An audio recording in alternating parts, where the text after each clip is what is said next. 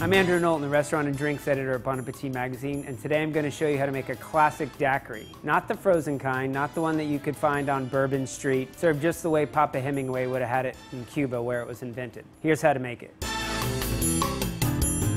So first we're going to start with the crucial ingredient, white rum, silver rum.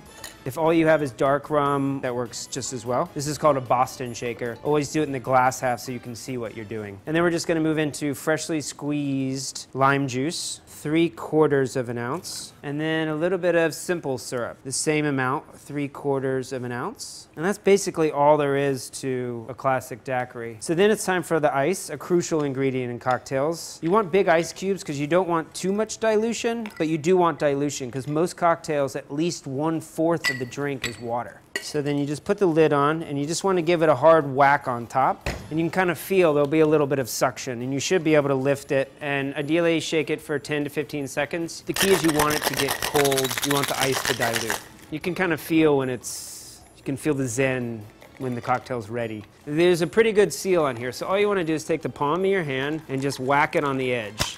And you can hear that actually pop. I'm just going to switch it back here. And then for this drink, I like a classic coupe glass. Hawthorne strainer, which is just a strainer, fits right on the lip of your pint glass. And that's pretty much it. Simple cocktail. All the good ones usually are. And then you don't even have to garnish it if you don't want. I like a little bit of just a lime wheel on top. And there you have it, classic daiquiri. A good daiquiri should make you go like. For these cocktail recipes and more, go to bonappetit.com. Want to try it, 21?